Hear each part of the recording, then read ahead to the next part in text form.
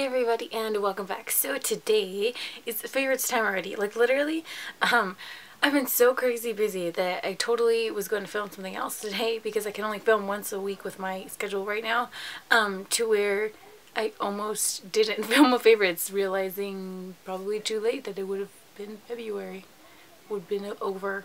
But anyway, I didn't. So I'm here with my February favorites. That's been happening like a lot. Like the last like 2 days, I've been getting all like weird, and all of a sudden my voice will just start to like fade away mid-sentence. I don't know what that's about. But anyway, I'm gonna go ahead and get right into it. I don't have a ton of favorites this month just because I feel like I've been using the same stuff non-stop. Like I'm ride or die for that Tarte the contour palette. Dude, I use that every single day still. This is the second month in a row, so I mean that could count as a favorites. I don't know if you want to see that again, but I'm just re-update. This is the second month in a row that I cannot put that down. I have everything on my face today from that, obviously besides the highlighter because there's really not one in there. Anyway, going ahead and getting into it for this month, I'm just going to start with nail polish. Mind you, this is one of those things where it's not like a color that I use like over and over within like the same week or anything, or I wear for multiple days because I take my nail polish off so quickly. But this is just a great shade that I find myself wanting to go back to more and more. And it's just the shade Eternal Optimist from Essie. As you can see, it's just like a really pretty like rose beige shade. It's just really, really good if you have just more of like a natural vibe for your nails. This is really good. It has a little bit of color in there for you, and it's one of my favorite shades from Essie at the moment. Essie is my OG nail polish favorites before I found all my indie favorites. Really good quality polish. And then I have a hair favorite. I really like travel size stuff. I feel like that's better for me to try stuff out. That's my thing. So I tried the Quay Argan Oil plus Moringa Oil, but it basically says Argan Oil on here. This is the mini tiny bottle. Mind you, this is like $3, which is kind of crazy. I didn't realize that until I checked out because they had a sign above it that said like $1.99, but apparently it wasn't for this. Anyway, I've been using, what I'll do is after I get out of the shower and I do my little thing with the hairspray. If you haven't watched that, I have a video about how to maintain oily hair and oily scalp. It was probably one of my first videos. So once I do that little routine, I'll go in and I'll put a little bit of this on my hands and just kind of like rub it together, and I'll go underneath, so back here in my hair, and I'll kind of just like work it in and rub it through, and then gotta bring it down to the ends, and I'll get a little bit more, rub it again, and then I'll go and I'll bring everything to the side and kind of just run my fingers through it, focusing a lot on the ends too, to just try and get a little bit of protection before I use any heat tools on it. I do use a heat spray as well, but that's just immediately when my hair is still fresh out of the shower. I will use this, and I've been really enjoying it. Some argan oils I feel like are cheaply made, and they're kind of watery, and I don't like that. I'm very picky about them, to where this one smells pretty decent. Like it's not bad at all, and it's got a nice thick consistency, which is what I am looking for. It's thicker than like olive oil, but it's not like a glop. Like it will definitely come out of the bottle if I were to tip it, but it's a thicker consistency, which is what I look for in a really good quality argan oil that is worth your money, because these can be pretty expensive. And then next, okay, it's like good and bad with this. I mentioned this in my favorites because I enjoy it. It is a really pretty highlighter. It's just the Bar of Gold from Charlotte Tilbury. This was the second release after they did the original one. Everybody was complaining about the packaging.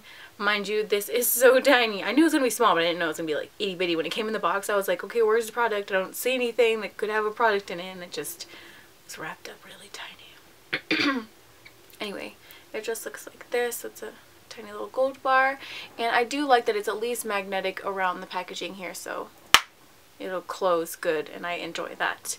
This is more of a subtle highlighter. I was expecting it to be on the lines of the Film Star Bronze and Highlight, the highlights in that one, but this is a lot more of a subtle, which I do like, because I mean I like my days where it's a little bit more natural on the highlighting side, and this is great for that. So if anybody prefers a more subtle highlight, this is a really cute little highlighter. Mind you, it is expensive, so if you can still find it and you're interested, I like it. If not, that there's probably plenty of dupes for this. And then on the theme of highlighters, I have been loving this kit, and this is the Glow Kit, so which is the more bronzy one. That's what I was going for. And it is like this. I love these shades. The only one I haven't used yet is this one, just because 99% of the time I prefer like a matte bronzer-y area, but summer's coming up, so I'll switch it up and use that. But I love these. They're just so, let's see, so pigmented and just shiny and pretty. I don't know, I really have been enjoying them, and the pan size is gigantic. So in reality it's pretty much like $10 a pan, but for something that size it's a great deal. Because who actually goes through highlighters? I have so many. I don't know if I'll ever go through an entire highlight. If I do, that'll be an exciting day. But I'm going to go on to brushes now. I am obsessed with this Real Techniques brush. This is one of the they're one of the like the fancier ones, the Gunmetal collection, I believe. Don't quote me, I could totally be wrong by that. But this is just the number 100 brush. It's just like a really big brush, but it's flat and a little bit tapered up here on the sides. It's just great, and as you can see I use this for my contour. So I will go in with that the Morphe G0 brush, the big fluffy one I showed you last month, and I'll bronze up the skin a little bit, and then I'll go in with this one and just chisel away.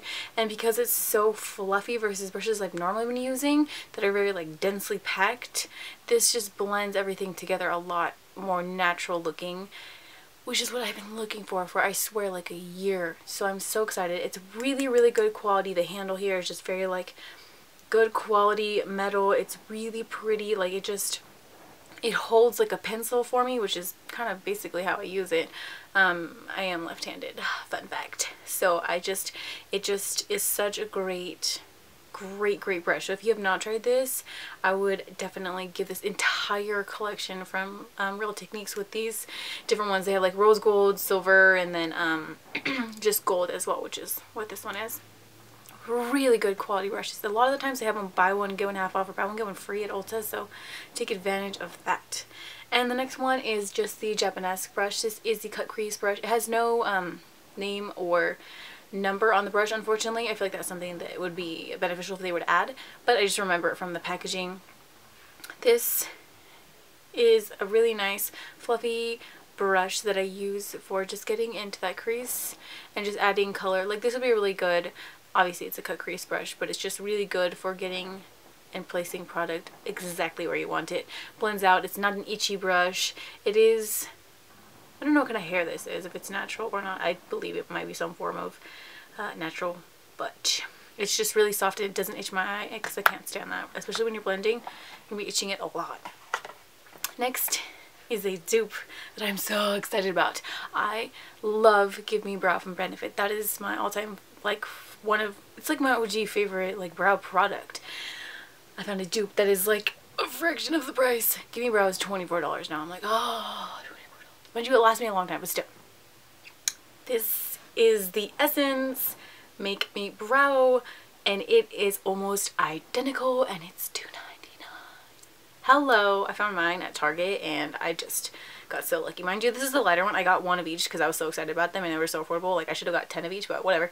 I've been using this one just because I opened it and I bought it and I use it. It is too light for my brows, but once I put my other products, you can't tell. That's what I have on today. So it blends in. It's just a fiber brow filler inner. It's my fun thing.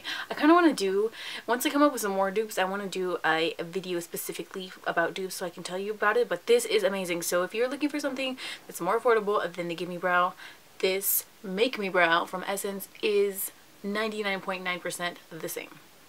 That's all I gotta say. And two lashes. I was so surprised. I'm really a fan of this brand now. I don't know why it took me so long to discover it, but it is the Violette Voss lashes. This is the style I Do Not Care. It's just like a really fun, wispy, flary, spiky. I don't know, it's just really great, and it's hard for me to find lashes that I really like. These are really lightweight, they bend really well, and it's it's faux mink. So if anybody is not into mink, those are faux mink and they're pretty affordable. And the last one, like makeup related at least, is the Blinking Beaute. I really wish I knew how to say if it was Beaute or Beaute, but I've been saying Beaute, so I guess I'm going to stick with that until somebody tells me from the company that that's not how they want it to be said. And this is the design number 6. It is. Yeah, it's the lashes I have on right now. These are my favorite lashes probably of all time. I mentioned these before and I am still using them, so this is an update. I feel like sometimes when you watch favorite videos, you never know if they use those products again. Like, okay, it's your favorites this month, but like 4 months from now, are you still liking them? So I'm still liking these. These are expensive because they are mink lashes, but I've worn them a lot. And these are still my first pair. Sometime soon I'll probably have to bite the bullet and get another pair, but this is just the most natural looking lashes for my eye shape because I have like round eyes that are kind of like smaller, so this doesn't overwhelm my little eyeballs. So if anybody else has eyeballs that look similar, try those because they're natural and they're long and they're wispy and they just look really pretty. Kind of like you got lash extensions but without the money and drama of your lashes falling out afterwards. And then I have sunglass favorites. Okay, the color that are my favorite are in the car, but the style is exactly the same. And it's just the Quay Muse. This is the I think it was like the gray, I don't know, it's the gray one, but my favorite are the rose gold ones that look identical to this, but they have the rose gold lenses. Those are in the car, but I've been obsessed with this style. It's so crazy how different face shapes, I kind of want to make a video about that too, but I don't have other face shapes to show you, so I don't know, but how different face shapes, the glasses look different on everybody. Since I have a more like round slash oval, I guess, face, these don't look nearly as big on my face as they do with somebody with more slender, long face. These look very oversized, but these, they look really nice. Here, I'll just put them on. See, as you can see, they don't look quite as big on my face as I've seen other people's, and it looks so nice on long faces because it just looks, I love big glasses. Those are my favorite. I like that they stay.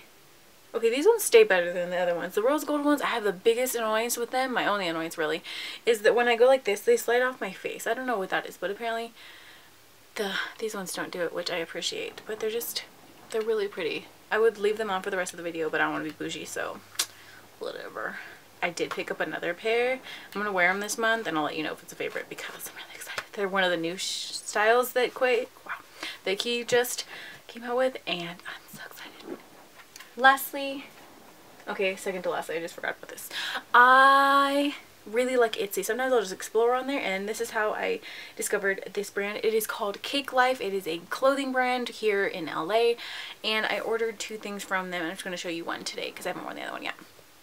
And this, fail. Thank goodness I'm wearing a matte lipstick, otherwise I would have gotten on the shirt. But this is just like an oversized sweater, and can you see that design? I'm obsessed. This is a design that company came up with. It is just like a diamondized heart.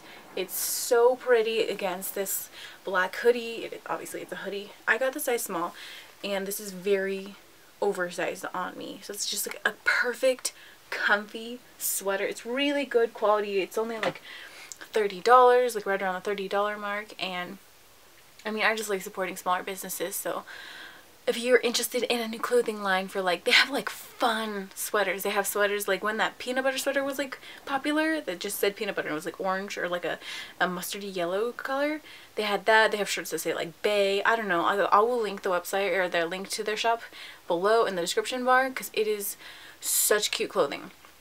And then this for sure is the last thing, just some song favorites. So I have been loving 2 songs from Jessie J. One is called Sweet Talker and one is called Masterpiece. I love when Jessie J like raps and like breaks it down, like not like hardcore rap, but just like talking really fast and rhyming pretty much. I love, she's got so much power to her voice. I'm obsessed. Jessie J is like a powerhouse. Love it. Obviously I like that song Pillow Talk from Zayn. I'm interested, like I'm kind of wondering to see what his entire album will look like, so we shall see when that comes out. And then lastly, Melanie Martinez. She is so like cool. It's so weird watching my style and my taste in things change as I get older, but she's just such like a cool indie artist. I love the song Carousel and Soap. If you've never heard Soap from Melanie Martinez, because she's a relatively like newer artist that's getting popular. I mean, I don't know how long she's been out and about, but she's getting more steam behind her now. Melanie Martinez, Soap. Look it up. You will not regret it. Or at least I hope you won't, because that song is so good. And I love Bubbles. And you can hear Bubbles in the background. Oh, I die. Yeah. Yes. Okay, anyway, so that is all for my favorites. That was a fun favorite. I don't feel like I need to have 50 pieces. I can kind of just talk a lot more. Thank you so much for watching, and I'll be seeing you very soon in my next video.